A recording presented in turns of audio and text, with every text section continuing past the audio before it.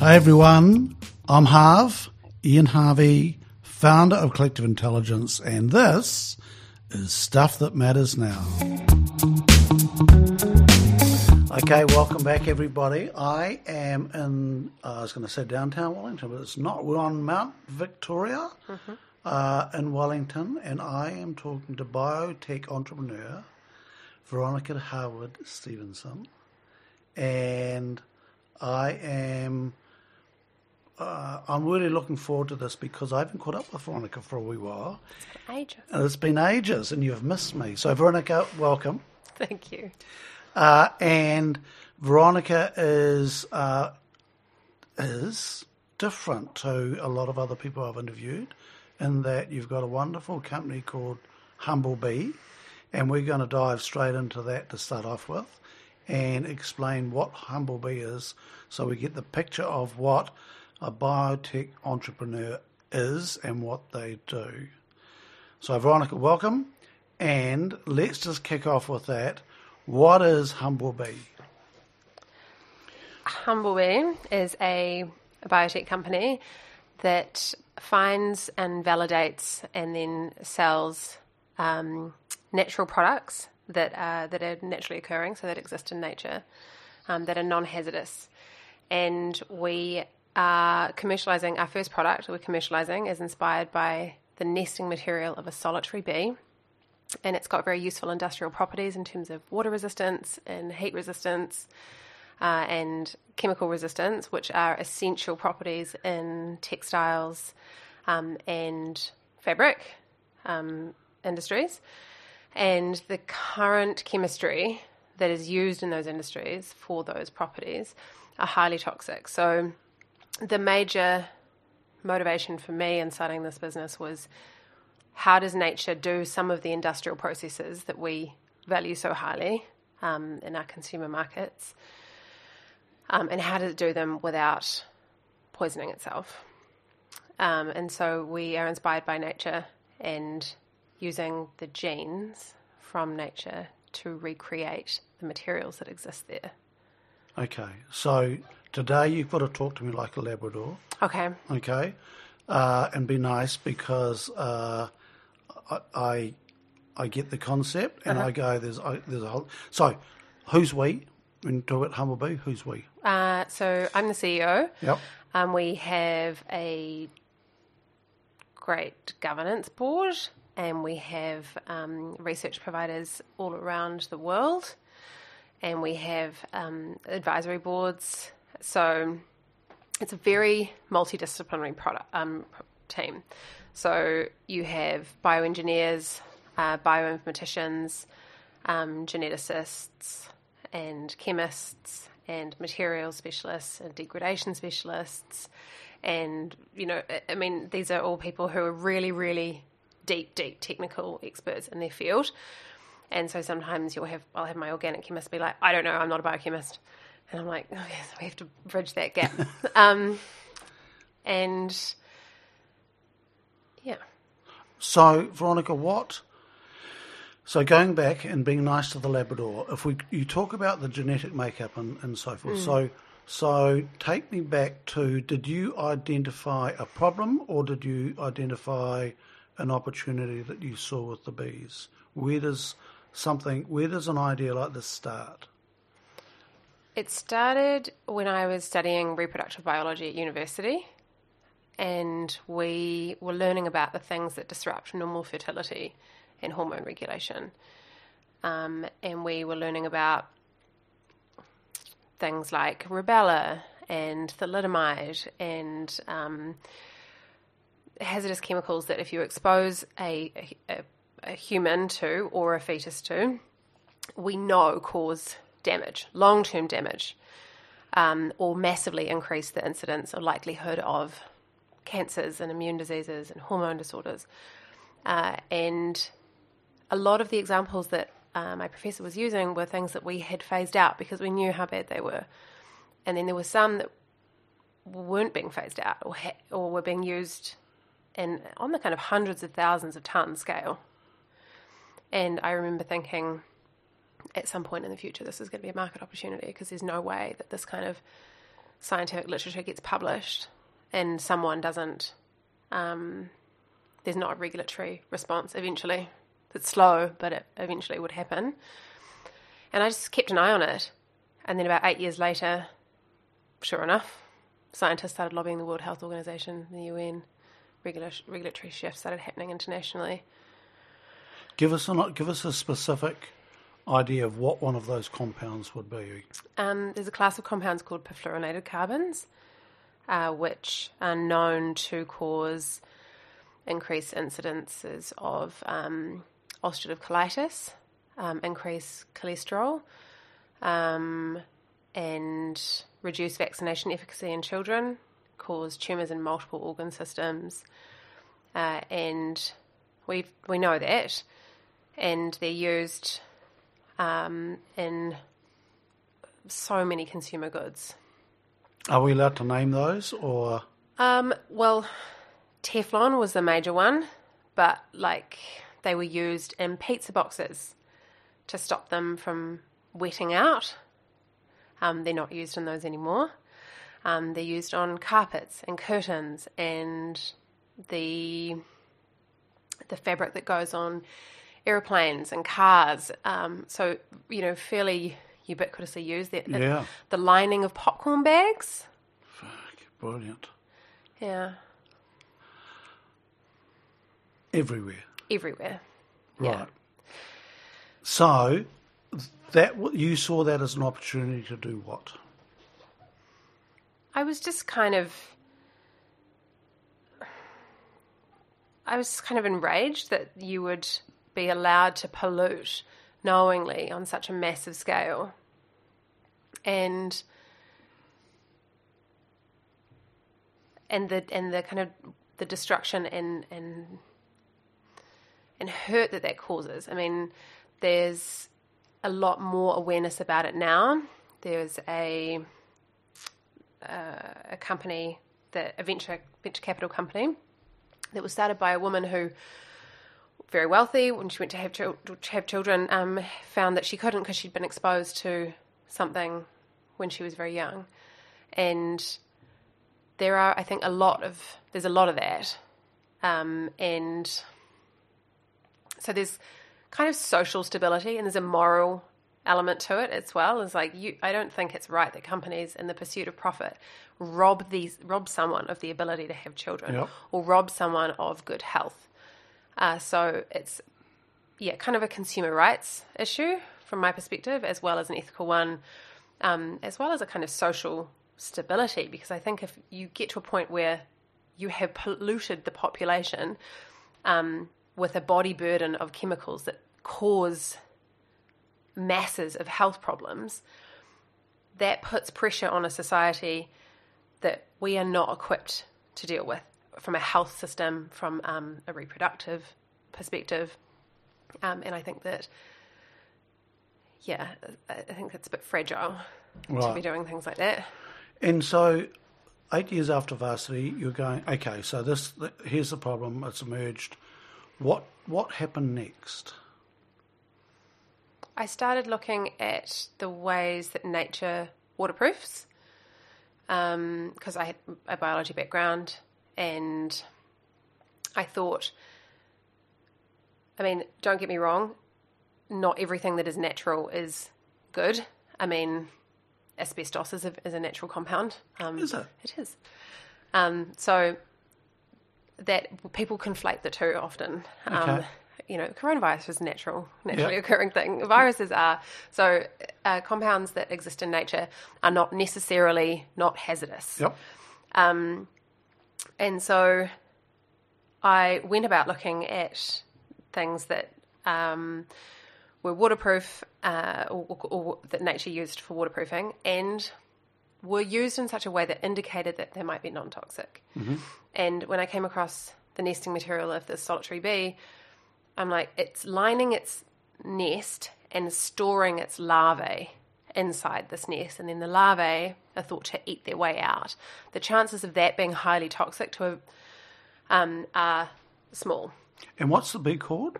It's part of the Hylaeus family. Mm-hmm. And so it's an old bee. So about 25 million years old.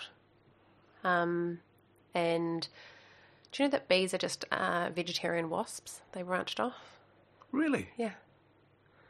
The shit you learn on a podcast. So a vegetarian wasp. So a wasp eats meat, and these suckers don't. Pollen and nectar and... Ah. Yeah. The things you learn when you move into biotech. There you go.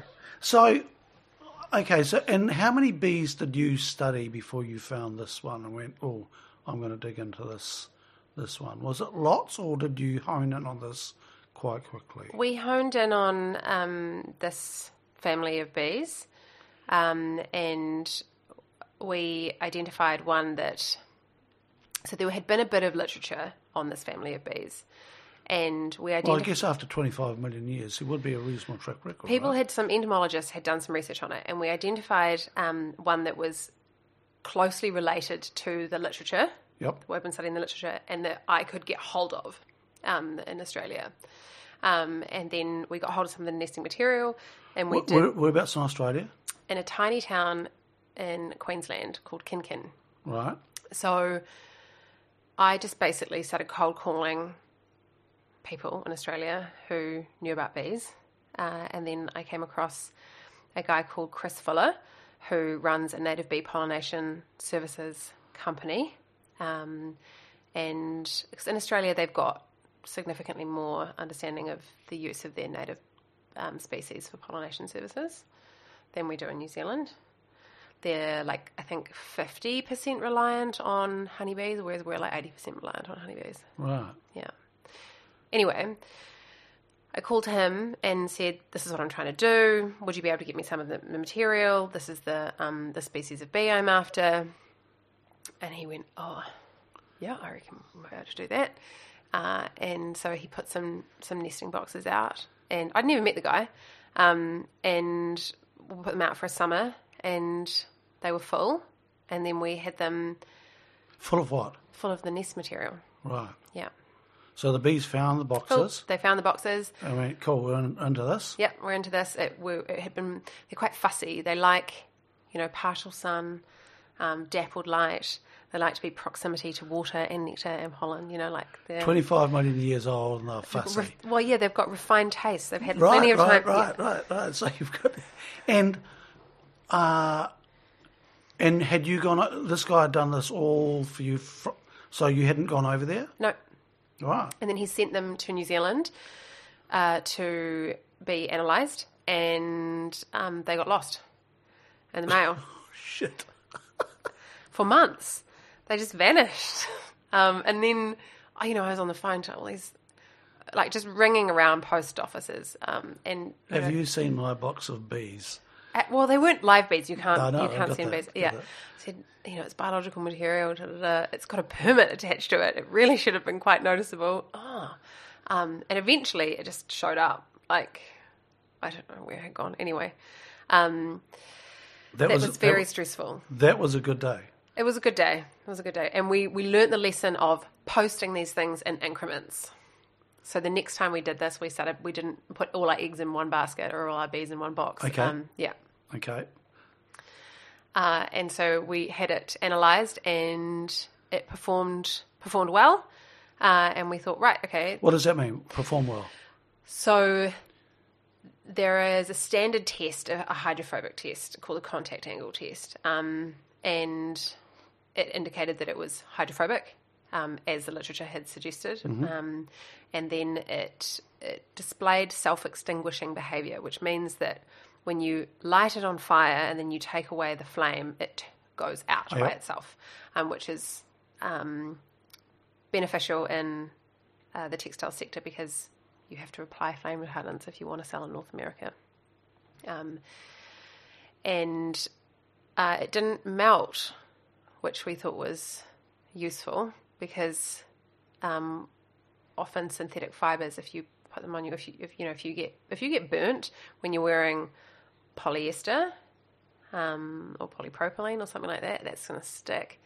So all these things indicating that it was potentially going to be useful in the textiles market, the market we had identified, be safer in a few ways. And so I needed to find some more money in order to... So just go back. Are we excited at this point, Veronica? We are excited. We're excited, but we're also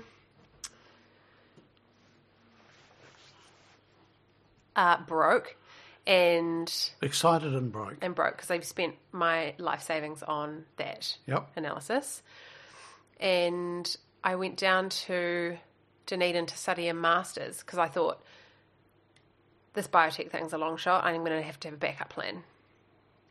So I decided to do a master's in science communication and filmmaking, which has actually turned out to be very useful in the endeavour of starting a biotech company, because it's taught me a lot about communication and how to communicate complicated subject matter in an easier way. Was it hard parking it? I didn't park it. I did both. Right. Which was hard. I also decided I would do 2 operas at the same time and have a part-time job. So I had this research project. 2 operas? Mm-hmm. Right. So I had this research project, a part-time job, a full-time, like kind of a 60-hour-a-week master's program, and 2 operas that I was rehearsing for. What did you do in the opera? I sang. Oh, you're a singer. Yes. Okay. Yeah. I interviewed an opera singer not that long ago, Oh, did you? and a Perard. Yeah. Cool. And I'm going, goodness, what's such a... I didn't know that. Yeah. Ah. And that was really, really hard. Like, I kind of just bit off more than I could chew. I had finished... Is that a theme of your life? It is a bit.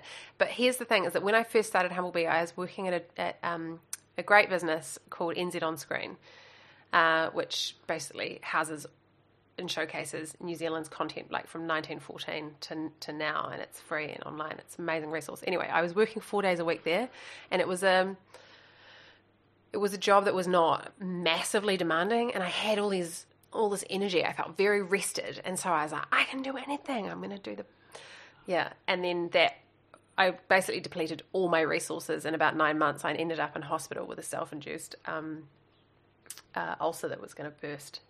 And Go you. That was good planning. It's great. So you're broke, but you're excited. How do you fund going and doing a master's? Well, it was about 3 or 4 months before National cut the postgraduate student allowance. So the master's went from costing, $15,000 or $17,000 to costing $30,000 in terms of accessing that capital. Right. So that's why I had to get a part-time job. Right. Yeah. Cool. And then Humble Bee is just quietly, what are you doing with Humble Bee through that time? So the research partner that I had given my life savings to do the initial analysis said we're really interested in this as well. Yep. And we'd like to allocate some of our funding, our internal funding, to the next phase of work, which was to try and kind of dissolve the nesting material and see whether or not we could reapply it to a fabric as a method of testing it on a bit of fabric. So when you dissolve it... Well, here's the thing. You couldn't dissolve it. We didn't know that, but eventually we found out you couldn't dissolve it. Okay. Which is what the chemical and solvent resistance part of the properties became known. So is that a good thing to have? It's a really good thing to have, but not if you're wanting to try and apply it to something. Right. And so I'll get to, and so our manufacturing method now that we're starting to test will have to incorporate kind of some techniques that will mean that it won't be insoluble at the moment that it is expressed from its microbial host. So we might be getting a bit of ahead of ourselves because you don't want the raw product to be so insoluble that it can't be applied and manipulated and used in manufacturing processes.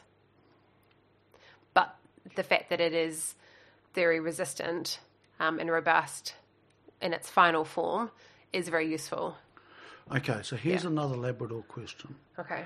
You're working with real material created by a bee. We were at that point, yes. Okay. And then going forward, because that bee can only produce so much product. Yes.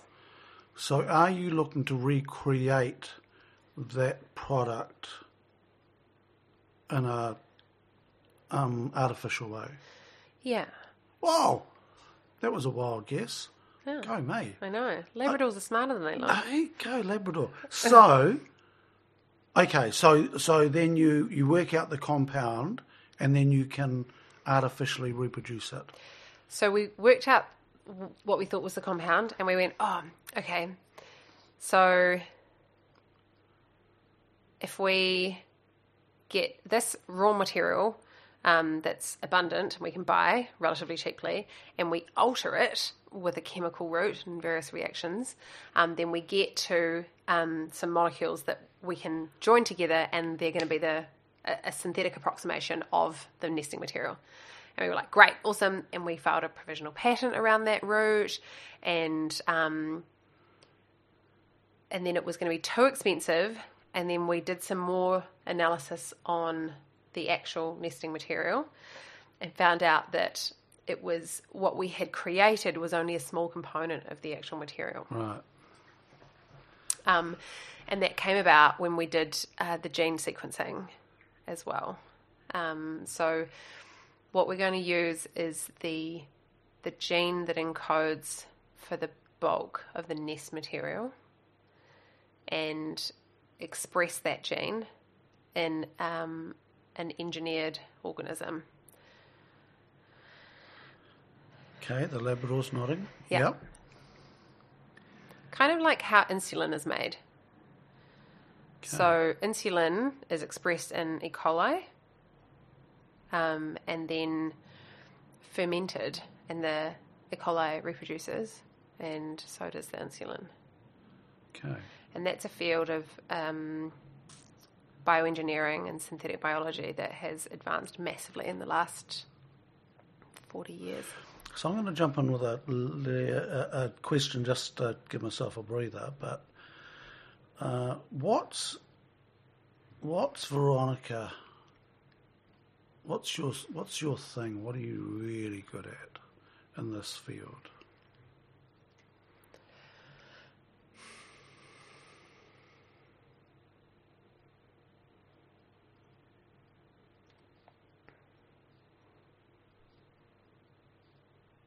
I mean, as the CEO and the only full-time employee of a startup, you have to be good at so many things. You have to be good at sifting through the market research and seeing where you would fit, and looking at the mergers and acquisitions of companies that you think you could be bought by, and going, all right, what's their strategy based on who they're buying? You have to be able to design methodologies and research experiments, or at least check them and make sure that they're going to do what you want them to do. You have to be able to interpret the results. You have to be able to bridge those results with all of the other disciplines that you are commissioning work from. You have to interpret those results and translate them into something that is useful to your board, who are helping you with your strategy, and to your investors. So all of those things. And that's you? Yeah. And does that make you a generalist in this biotech field? A little bit, because I think in a larger company, you'd have a CTO who would be doing quite a bit of that work. Yep. Yeah. And do you enjoy that? Do you enjoy that breadth of work? I have done in the past. I feel like at the moment we've probably reached a threshold where going into this next round, so we've just finished a capital raise in the last couple of days. We raised $400,000, and then we got an R&D loan from the government, which is another $400,000. So we're kind of really well equipped to go into this next stage of work. But we'll be working with way more R&D partners, right. With more complicated and nuanced milestones, and go, no-go points. Like, if this doesn't work, then stop and reevaluate. So it's going to be too much at that point. So I'm in the process of making some key hires at the moment that will mean that I can focus a little bit more on growing the business from a BD perspective, lining up business development perspective, lining up potential acquirers, potential customers, really going deeper into our market, and starting to build relationships with investors for the Series A. So when we have expressed the nest material protein in a microbe, we've proven that it's akin to the nest material.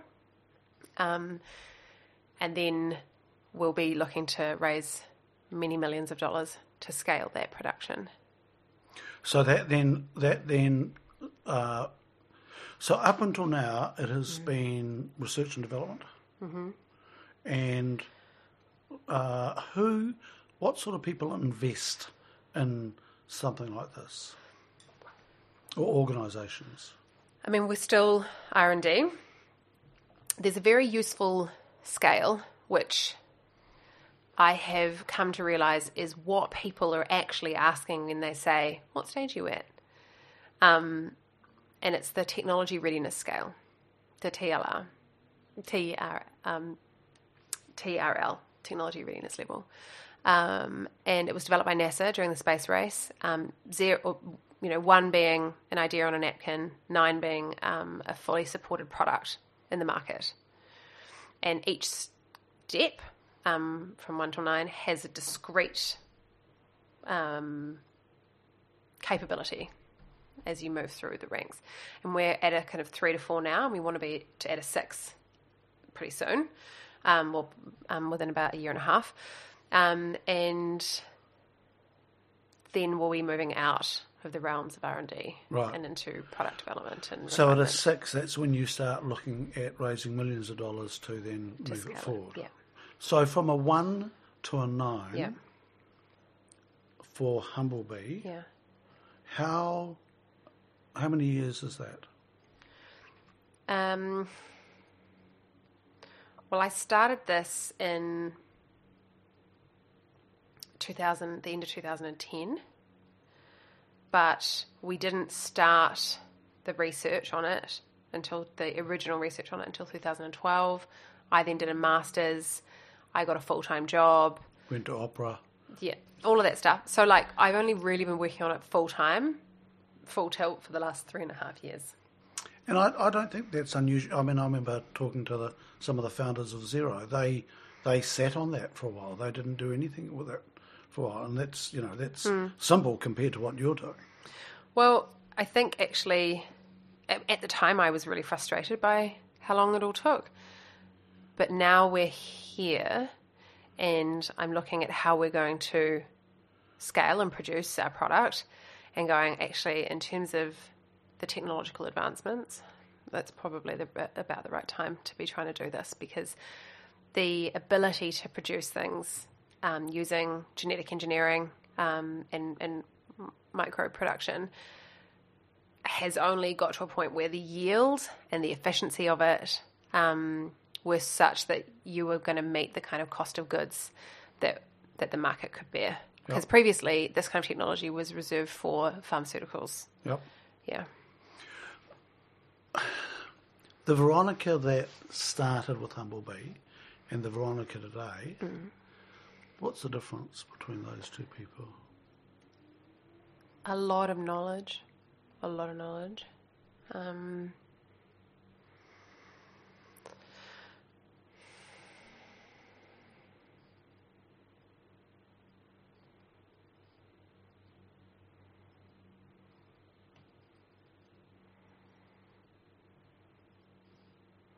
Probably less. I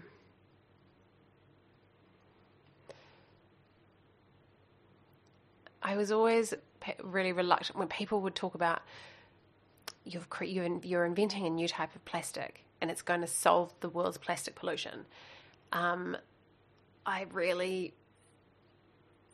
Initially, I was so caught up in the enthusiasm that it was going to have such a huge impact that I didn't resist that kind of narrative. But the further and further I've got along, the more have resisted, kind of pushed back on that sensationalist angle, because I don't think it's helpful. It's just kind of clickbaity, and it's not accurate. And I think there's this real sense, and it applies across a lot of different areas in society these days. People just want there to be one answer. Yes. And what plastic pollution doesn't have one answer, and so now I pull people up on it when they want to run with the tagline. I'm very pleased I didn't do that today, because I've heard that. Yeah. I've heard that, and it sounds pretty cool. It's great.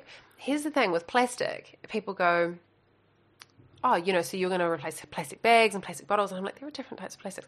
If I had told you I had invented a new type of metal, you wouldn't then think that every type of metal would be replaced by that thing, because you understand that aluminium has very different properties to steel and gold in terms of its strength, its conductivity, all of that stuff. And plastics similarly. Right. Well, I'm very pleased I didn't blunder into that one today and get told off. and so you've described knowledge. What else? How else have you changed through this process?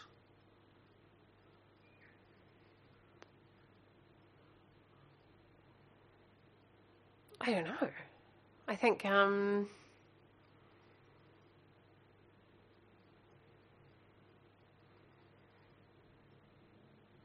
clearly I need to spend more time in self-reflection. No, and I'm okay with don't know. How have I changed?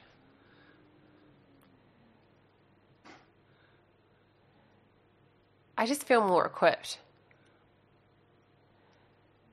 I mean, I went into it, and actually this is where CQ helped me massively, because I got an offer from an investor early on, and he put a deadline on it, and I called one of my team members, and I was like, this just feels a bit weird, and he went, those terms are monstrous, and he's putting the pressure on because he knows they're monstrous, and he wants you to panic and not think about them, and he was right.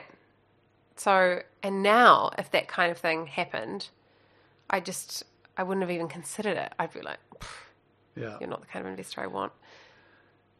It's interesting, Veronica, because I hear that a lot within collective intelligence teams, where somebody gets something and there's a pressure and whatever, and it's bloody good to have somebody just reach out and go, what do you think of this? Yeah. That is absolute crap. I would have seen that dozens of times. Yeah. Yeah. And but in the moment, because basically people are just preying on you. Yeah. At that time. We'll get back on track soon, but have there been times you've just wanted to give it away? Oh, so many. So many. There was one time in particular where I'd just broken up from a 6.5-year relationship. And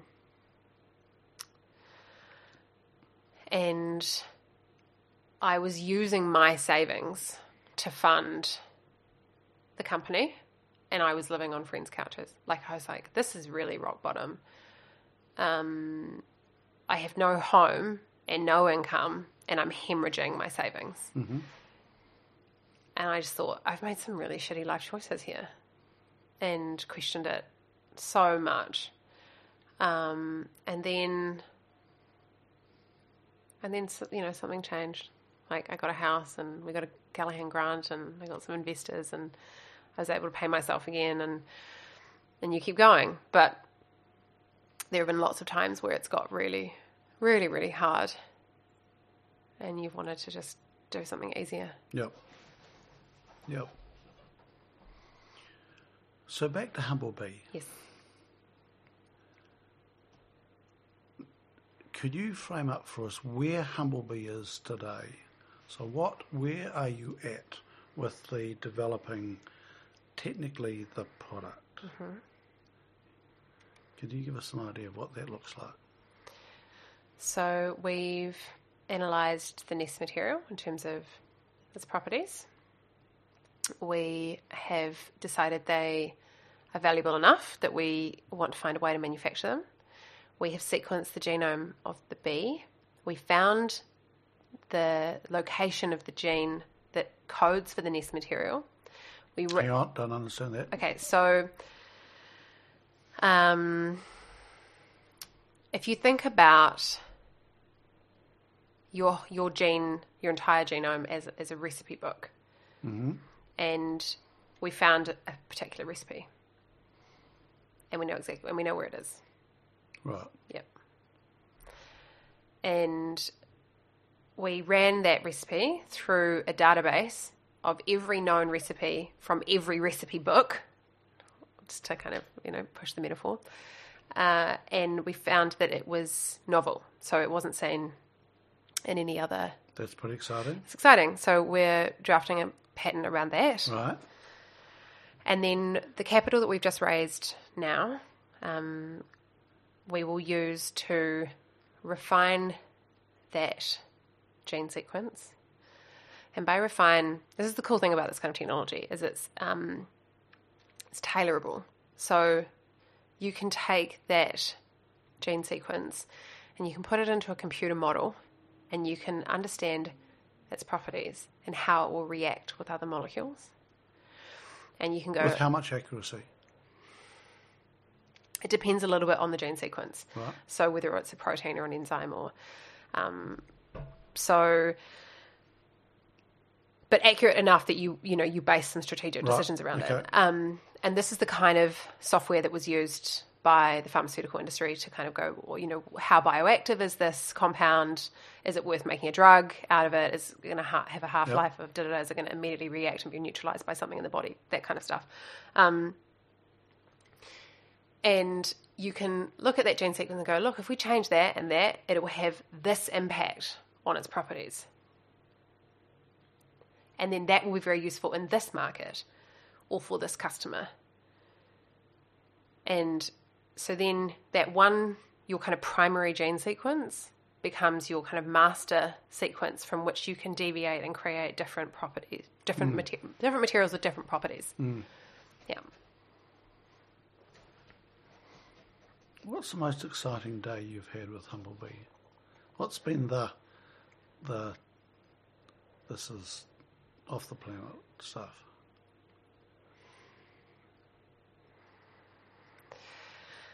Do you know, this is going to sound really sad, but I've learnt not to indulge those days. Right. Because if you attach your happiness to something going well in the company, you go along on the roller coaster of the company on a very personal level. Yep. So, and I made that mistake early on. And I was going to say, this sounds like something you've learnt. It is definitely something I've learned. And it's something that when I talk to other entrepreneurs about, particularly earlier stage entrepreneurs, they're like, how do you detach your sense of value and self from the business? And the way that I have figured out how to do that is not to kind of celebrate too much, if you know what I mean. Like, you celebrate your wins. It's like, yes, we've just closed. It sounds a bit sad. I know it does. But I celebrate my wins as opportunities and not as moments of congratulations or euphoria. Okay. So indulge me. I've got that. Mm-hmm. What has been the biggest moment for you with the journey?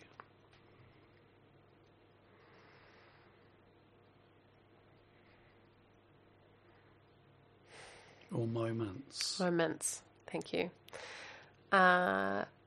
Finding Richard Furneaux, who was the lead researcher and one of the best chemists in Australasia, and him joining the project, and what that unlocked in terms of the credibility, the research partner. It was costed. We could go out to investors with this really nice proposal. They knew what was going to be achieved. They felt really comfortable with it. There was, reputational robustness around it. So it wasn't just me, this kind of 25-year-old with an idea. Right. Yeah. Right. So not technical, personal. Interesting, isn't it? Yeah. And then, and here's another reason why you don't celebrate, is like, I did celebrate when we got the quality control back from the genome sequences that we've got a full library. And then I sent it to my bioinformatician. So he's the guy that assembles the library. And he's like, well, we should have kind of chromosomal clusters of data. And we've got 20,000 fragments. So that's not useful. I'm like, how did that happen? And he said, and then so we went back to the methodology that had been used. And what they'd done is that they'd applied a really standard procedure to our sample, which is a procedure called PCR, which stands for polymerase chain reaction, right, which basically is an amplification method. So you can get a small piece of DNA and then you break it up and then you add in the kind of components of DNA and it amplifies. And so you end up with a heap more of that same fragment of DNA. But what they'd done with our bee samples is they had mushed them up non-uniformly, and bees are exoskeletal, so their bones are on the outside of their body. And so you had these kind of like chunks of bone, essentially, chunks of their shell, and then their tissue. And so in a non-uniform sample, you get exposure to the amplification non-uniformly. And so some genes were massively amplified and others just weren't at all. And so you ended up with garbage DNA.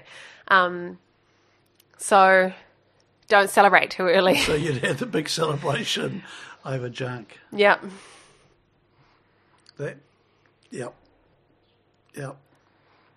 Sometimes people say, how's your day going? I say, with the information I've got, okay.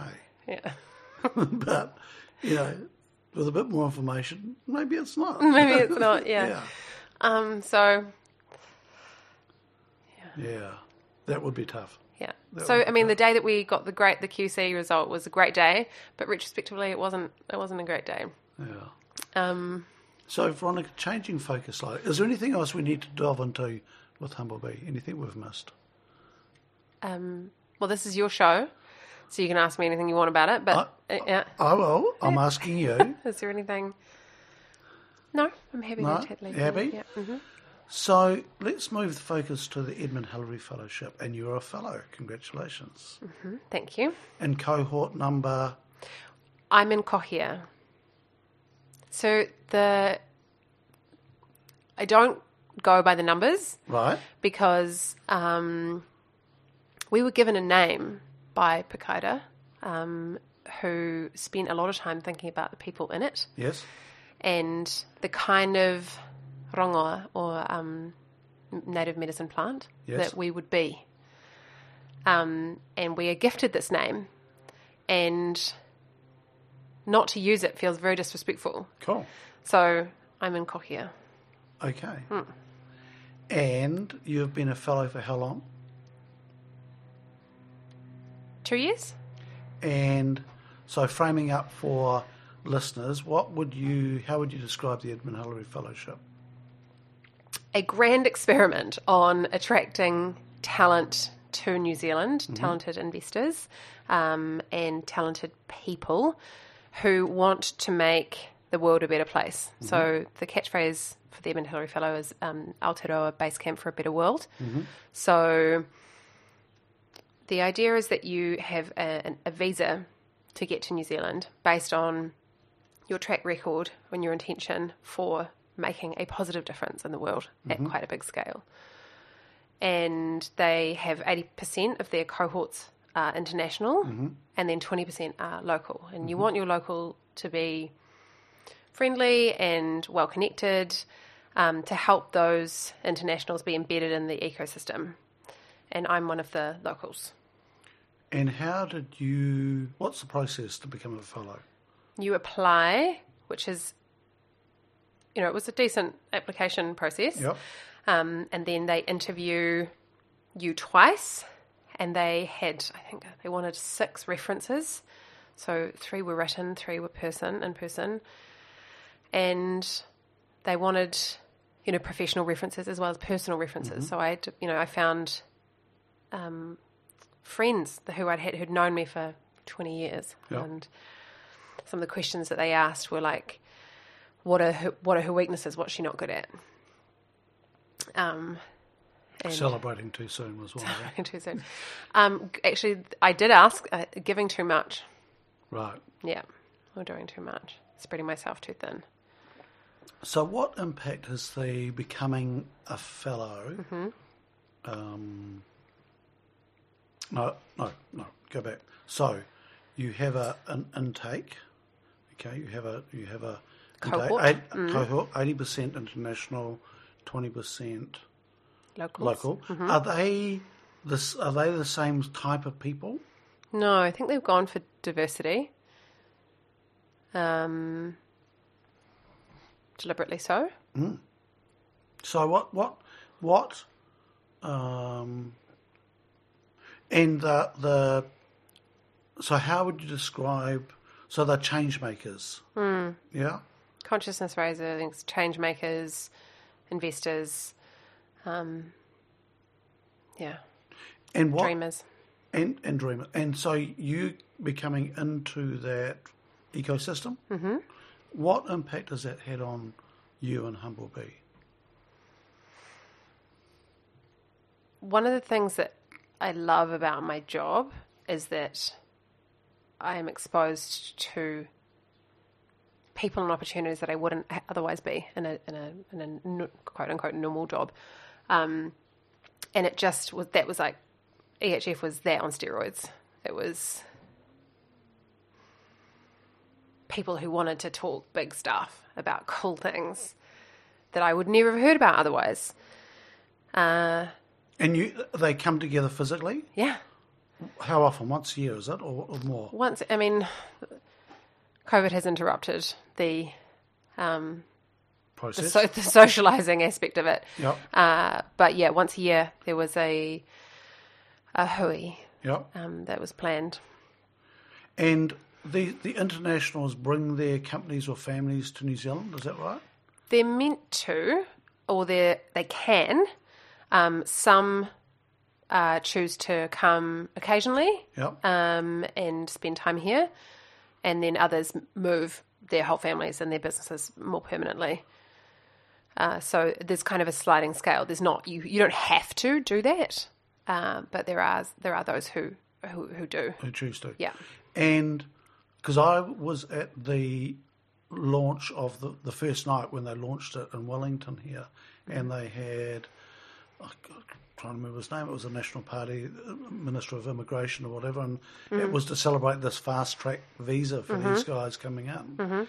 And it was a big deal. Yeah. Big It's the deal. first of its kind in the world. Yeah. And will these entrepreneurs and so forth settle here, do you think? Some of them have, some of them will, some of them, already are well established. Yep. And some of them have given an enormous amount back already. For example, one of my investors, Martin Kraft, introduced me to his cousin in Germany, who works as the Chief Sustainability Officer in a textiles company in Germany, and he's now an investor, and very, very, very useful. With that investment from something like that, are they looking at then getting closer to you and Humblebee to be, what's the word, get first access to the when it becomes commercial, or what's in it for them to do that? To invest? Yeah. For somebody like that from Germany, what's in it for them? To get access Yep. to an emerging piece of technology for their market that's solving a problem that they can see as a real problem. Yep. And because they can, I think people want to be part of the solution.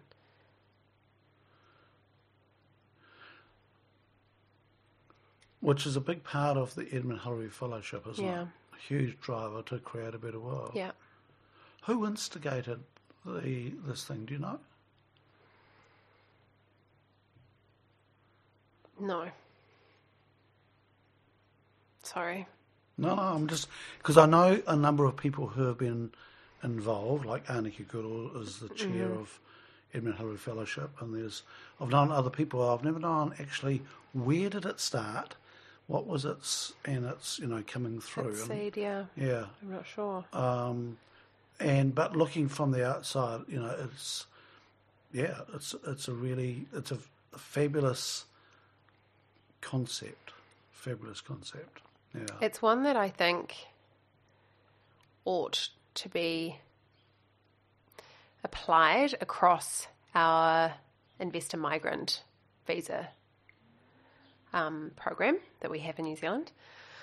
Because at the moment you can buy a residency in New Zealand for 2 to 5 million and be anonymous, put all of that capital into government bonds or real estate and have no contact with the ecosystem and have no kind of onboarding onto what it means to be a New Zealander and what it means to... Is that how it happens? I've always wondered. Yeah. So you can just buy your way into New Zealand? Mm-hmm. Right.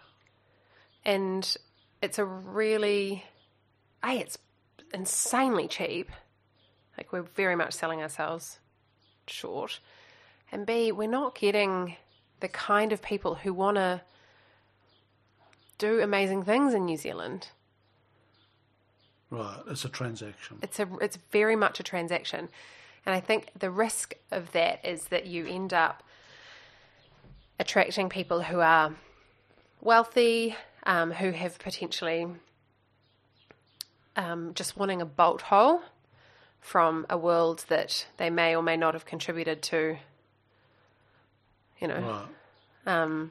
So, whereas the people who are coming to New Zealand through the Edmund Hillary Fellowship are really engaged and they want to meet people and they are investing in companies and hiring people and making connections and introducing and making the gap between New Zealand and international expertise and investment and markets much smaller. And the Maori culture is a big deal with the fellowship too, isn't it? Yeah.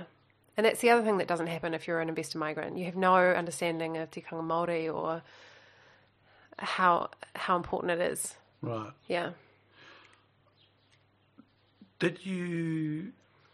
Was it the first time you'd applied for the fellowship? Yes, it was. Did you expect to get it?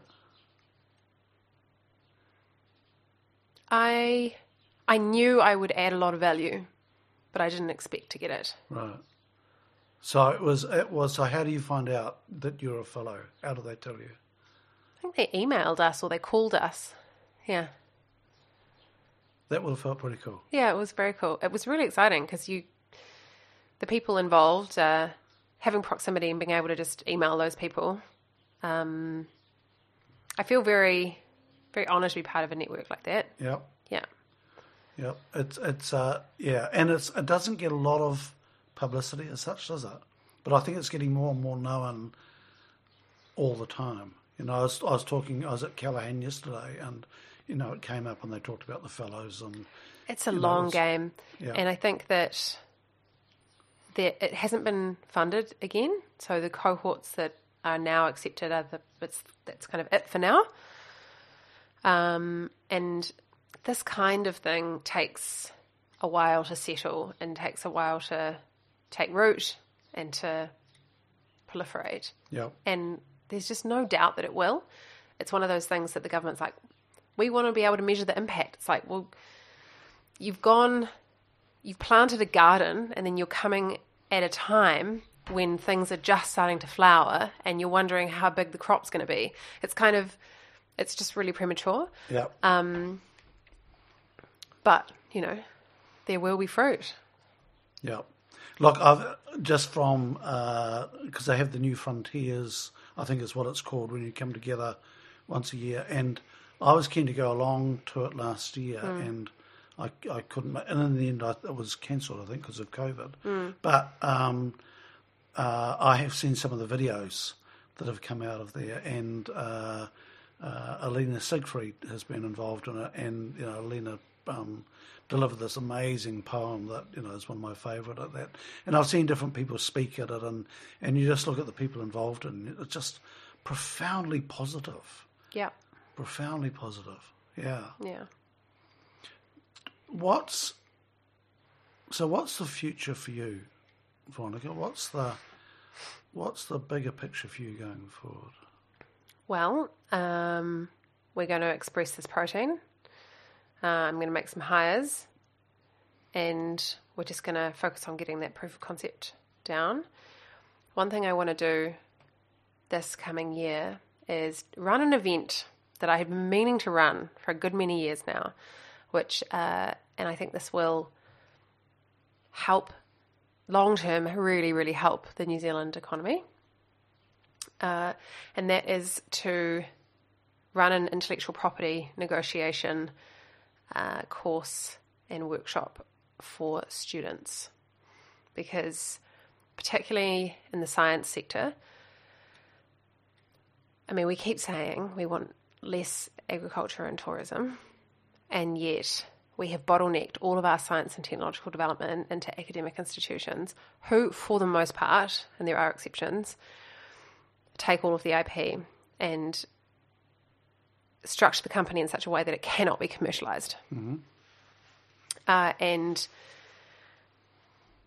I mean, recently was approached by a girl who had, I think, ended up with 16% of her, and she hasn't even raised any capital yet. So by the time it gets to the end, she'll have nothing. Well, the thing is, an international VC would look at that and go, I'm not investing in that. There's way too much founder risk. There's no incentive for them. Mm. They've just asymmetrically stacked it. Mm. And it's just not fair, fundamentally. And that was the reason why I didn't commercialise Humblebee through university. And the fact that it's still happening is pretty infuriating. And the fact that you can't get funding for early stage ideas if you're outside of a university is kind of bonkers to me. Right. And so this event that you want to run is to educate young people on how, and it might not be young people, it could be all ages, couldn't it? Yeah. And how to teach them to navigate this. Or just the kind of terms that they might be proposed and what that will do to the investability of the company. Right. And resources to push back on, that will give them ammunition to push back on them, ways of negotiation, different clauses that will benefit them, and just really the idea that you can actually push back. Because when I have challenged universities on this, they've gone, the students know it's a negotiation, and I'm like, they're 20. Yeah. And you are throwing the full force of the university's intellectual property office at them. So, the power imbalance is profound. So, yeah. Yeah, and the vulnerable and, all of that. And then also it goes again, we have this whole number 8 wire, Freds and Sheds, like tinkery, inventor type attitude that we're all very proud of. And then the stories that we tell of successful people like that, none of them would have got funding. They would have had to go to a university, give up 60% of their intellectual property and pay for the pleasure of it. Right. Right. And you want to create a different route. I do. I want our universities to think more longer term and go, it's going to be way better if we become a university that has a reputation for producing companies that are multi-million dollar revenue producing companies than if we are able to extract. Yeah. And, yeah. Yeah. So actually have the multiplier effect rather than diminishing effect. Totally. And control everything. Yeah. Yeah. Is there another way, though? So you've got universities. There must be other avenues other than universities. Is that it? There's a place in Auckland called Level 2, which is a technology kind of you can hire lab space there. It's very new. But if I was, say, for example, to be a gene coder and be tinkering with a sequence, and I have a PCR machine and a DNA printer in my garage, because you can buy that stuff online, and I want to have that be proven out, and I want to go, and there's now this level 2 that I can go to. I couldn't get funding because it'd be too early for investors, and government funding is tied up through universities. What other models exist around the world, Veronica, that are operating really well in this space?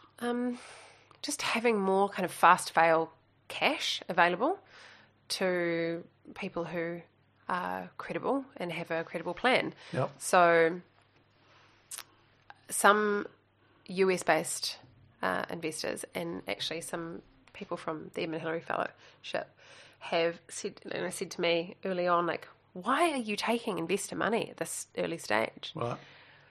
And I said, well, they said, well, you should be getting government grants. I was like, there aren't any. And the ones that you can get, you have to have private equity investment. You have to have it matched. They went, no, that's not right. And then they looked, and they're absolutely right. And I was right. And what countries were they from? The US. Right. And the UK. Right. Yeah. Israel gets lots of publicity in this space. I'm not sure in biotech, but certainly in tech, that they are the start-up whizzes of the world. Mm. Is that the same sort of thing, ecosystem, where they can fast-track companies and support them? Just more avenues for commercialisation rather than just academic institutions. Yeah. Yeah. Because apparently Israel lists more companies on the NASDAQ than Europe does. Wow. And during the last recession, Israel increased their funding in startup by the government, which was your point, the government by 3 times of what it was. Yeah. So they did the opposite to everybody else. They increased the funding. Totally. And I think we should too. And we have, like, I was talking to an Australian investor of mine, and he was going, what's been the response for COVID in New Zealand? And when the wage subsidy first came out, and it was only for companies that could show on their books that they had a reduction in revenue, that meant that the kind of 10-year pipeline of deep tech got completely missed. So pre-revenue companies, people who had raised $10 million, had invested, 5 of that in hardcore infrastructure that was costing them a lot of money, that would go on to be, the billion-dollar companies that we so desperately need and we say we want. They weren't eligible, and they were going to be hemorrhaging all of the capital that they had just raised, staying afloat, and then they would have to raise again at the same valuation and massively cripple the company. And all of the investors in New Zealand, the angels, the venture capital firms that had invested in those companies, would lose all of their capital investment overnight when those companies went under. And so the government listened and extended it to pre-revenue companies and forecasted revenue, which included capital raise. So we were suddenly able to be included in that, because we had planned to go to Europe and America and raise millions of dollars. And then COVID happened, and here we are. So they have this wage subsidy, and the extension to pre-revenue companies has saved the deep tech sector in New Zealand. Yeah. The tech sector now is becoming a real player in New Zealand's economy. Yeah. I think it is the 4th.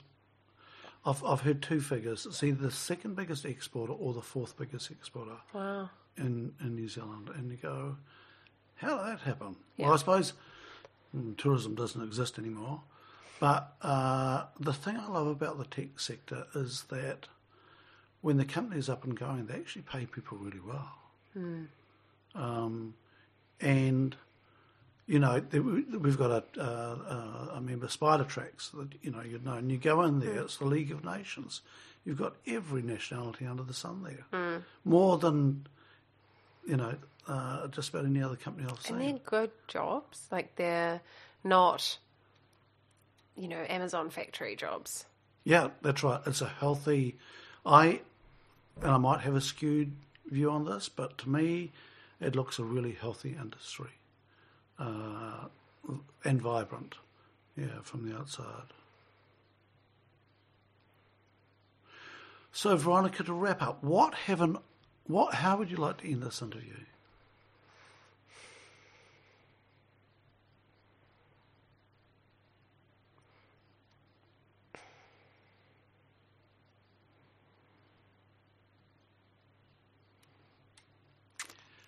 Is there anything, different question, is there anything we've missed? Oh, gosh. I think as much as I've just bagged on universities and academic institutions, there is, if we could just kind of unhamstring the innovation and the creativity there from the bureaucracy, there are so many amazingly creative people with access to incredible resources. And I think that would be a huge game changer. And I'd love to see that happen. I'd love to be a part of making that happen. And now that I'm kind of here for the foreseeable future, as we all are, trapped in this little bubble utopia, I'm going to do what I can. That's something you're going to focus on. Yeah, I mean, the story I heard really recently about this young woman who'd had her company kind of taken away from her intellectual property that she'd spent her time, a PhD, developing. I just thought, I can't believe this is still happening. And yeah, that's something that I can and want to contribute to, and am relatively uniquely positioned because I'm not attached to a university. Yep. And I do understand the ecosystem, and I can see it changing. I can see some appetite. So there's a little bit of momentum that I want to build on. Yeah. Yeah. Good luck with that. Thank you. And good luck with Humble Bee. Thank you. I am really interested to see where this thing ends up, because it's been, I've been watching for a long time. I understand a lot more after today, thank you. Mm-hmm. And, it's fascinating when you talk about this stuff, and I'm like a Labrador. Yeah. And going, wow. It's something that I get more excited about, because I think of nature as and we're talking about recipe books, as the greatest library ever created. And we've just figured out how to read it. And there's an incredible opportunity there. Look, that is a great analogy. I haven't heard that before. Yeah. Yeah, that is a great analogy. And it also, I think, frames how much we stand to lose with every species lost. Yep. Which goes on every day. It goes on every day. Yep. Yeah. Yeah, so reading from the Library of Nature. Veronica, thank you for your time. My pleasure. And good luck with Humble Bee. And with these other ventures of sorting out the tech sector and the universities and that stuff. And yeah, look forward to watching this next part of the journey. Thank you. You've just been listening to an episode of Stuff That Matters Now, brought to you by Collective Intelligence. I hope you enjoyed listening to the fun stuff, the rugged stuff, and the complete stuff-ups that have helped this particular Collective Intelligence member evolve while making the world a better place. Do check out our Stuff That Matters Now podcast series on your favourite podcast provider, or visit our website www.collectiveintelligence.co.nz to get links to new episodes. contact us if you want to learn more about how we can help you evolve yourself and others. Thanks for listening.